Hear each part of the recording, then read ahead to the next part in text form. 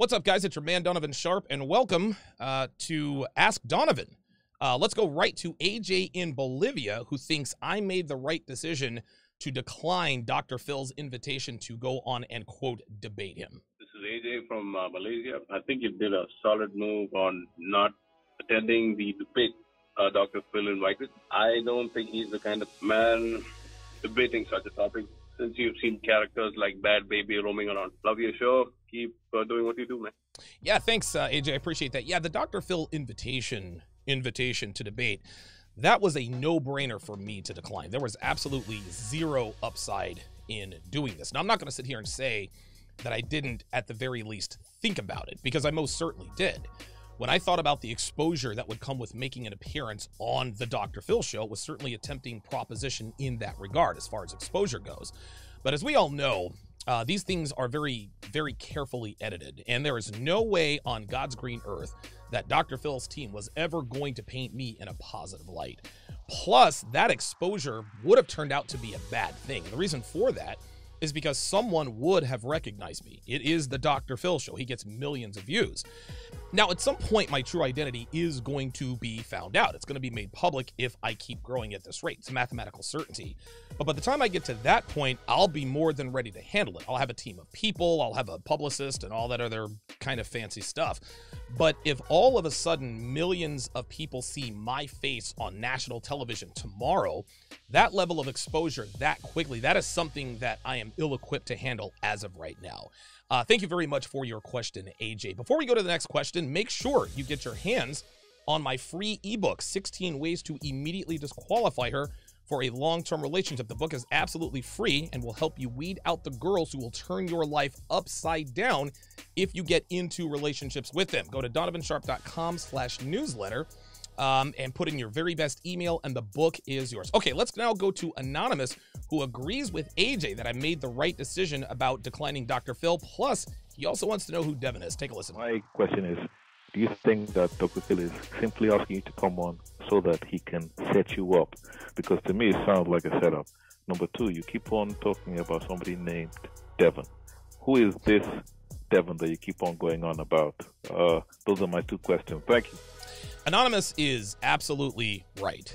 This was 365% a setup. And the very first thing that came to my mind when I read the email was Roosh's appearance on Dr. Oz. Dr. Oz invited Roosh to discuss obesity in America, or, you know, whatever BS line they gave him to reduce his apprehension, and proceeded to double-cross him right before he went on the stage. Now, Roosh knew that he wouldn't be cast in a favorable light. He actually wrote an article about it, how I was backstabbed on Dr. Oz's show. He lets us know, hey, listen, I know I'm not going to be cast in a favorable light. Roosh is not an idiot. Roosh is very smart. And even though he was blindsided by Dr. Oz and his staff and portrayed as a monster, which were Dr. Oz's words exactly, he knew that the exposure, for better or worse, would get a lot more eyeballs on him, and he was right. I was actually a writer for Return of Kings at the time, and traffic to the website, I think it spiked to something like 4,000% or some crazy number like that. So mission accomplished. Roosh strategically took his lashes and managed to come out the other side actually benefiting from the appearance, despite being characterized as a monster lurking in the shadows. I am very, very, very good at what I do, but I'm not as smart as Roosh is in that regard, nor do I have the level-headedness that he has. I'm a hothead, guys. It's always the way I've been. And even though I have a lot more self-control these days, I have absolutely zero patience for people who act in such a way that implies that there will be no consequences for their actions. Dr. Phil and his panelists, they would have called me names, and they probably would have insulted me. And the reason why they would feel comfortable doing this is because they're in the safety of their own studio with the bodyguards and all the rest of that. And none of those people, not even Dr. Phil, as big as he is, would ever behave this way towards me in public for obvious reasons. I am self-aware enough to understand that I have neither the seasoning at this point nor the wherewithal to control my temper in that environment. I am man enough to admit that, yes, I can be emotionally immature at times, and that I lack the requisite control not to physically accost someone in that environment. And make no mistake, Dr. Phil and his staff have done their research. They know who and what I am. This debate would have been nothing more than putting me in a cage and poking me with cattle prods to see how angry they could make me, and then edit it in such a way that makes me look like this feral animal and then paint me as the face of this angry community. So yeah, this was obviously a setup, and even though I'm not as savvy as other guys in this sphere in terms of me making media appearances, at least not at this point I'm not, I'm smart enough to understand that this was a no-win proposition for both myself and this community.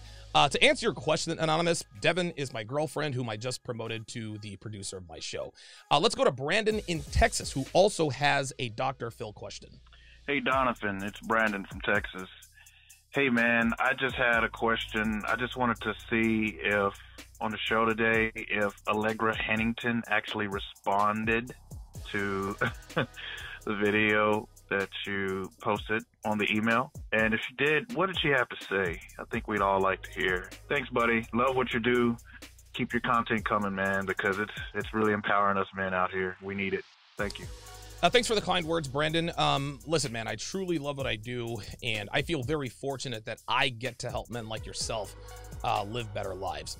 As far as Miss Hennington is concerned, no, she hasn't responded. She hasn't responded to my decline, and I'd be very surprised if she did. The Dr. Phil show, as you can probably imagine, puts out thousands of these feelers, probably every day. And if anybody shows that they're disinterested, it's not really advantageous on their part to respond or ask why they've declined. But, you know, listen, man, I mean, on the off chance that I'm wrong, you'll be the first to know. So thanks for your question.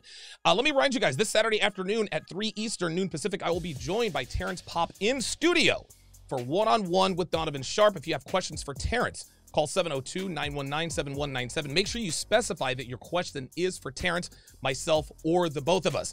If you have a question that you would like me to answer right here on Ask Donovan, make sure you call the number on your screen, 702-919-7197. Make sure you let me know who you are, where you're from, and speak very clearly.